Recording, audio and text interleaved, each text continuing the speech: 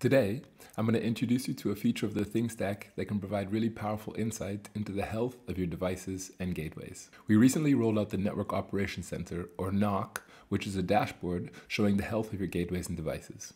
The NOC shows health metrics for your devices, applications, and gateways, things like channel utilization, drop messages, and much more. Now, the dashboards are great for visualizing this data, but if you want to create custom reports, download that NOC data, or create your own applications, you're going to need to use the APIs exposed by the Network Operations Center. Today, I'll show you how to use our APIs to access that data and potentially to build your own system or application to do something with that health data. Let's get started. The APIs exposed by the NOC are available in our documentation. There are APIs for everything from number of gateways connected to uptime to channel utilization. To use the APIs, you'll need an API key. Here's a simple example of generating a key and then making an API call to see how many gateways are active using Postman. In the ThingStack, go to your personal API keys. Click Add API Key. Give it a name and choose when you want it to expire.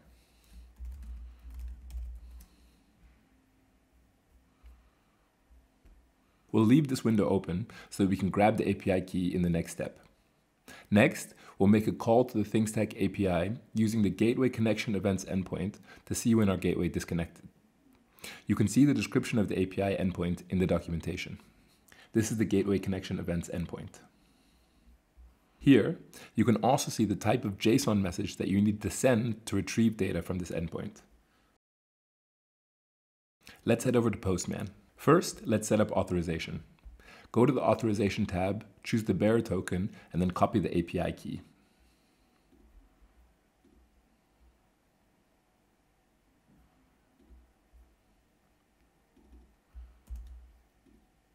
Next, go to the Body tab. Let's enter the API URL we want to access.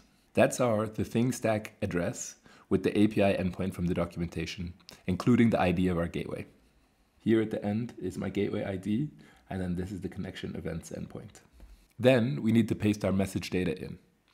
Choose raw for the type, and we'll enter the following JSON. We're setting a time window of about 2 months and asking for gateway disconnection events. Now, hit send, and we should receive a JSON message back containing the timestamp of the disconnect events. If you wanted to create an audit system for gateway connections and/or disconnections, this is exactly the type of data you would need. The NOC stores 6 months of gateway data and 1 month of device and application data by default. Once you're able to make API calls, it's straightforward to build your own alerting system or any kind of monitoring for your network using the API.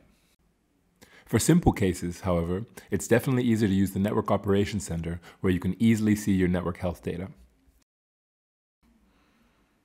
It's already built into the ThingStack, so all customers can see gateway data, and Cloud Plus customers also have access to device and application data.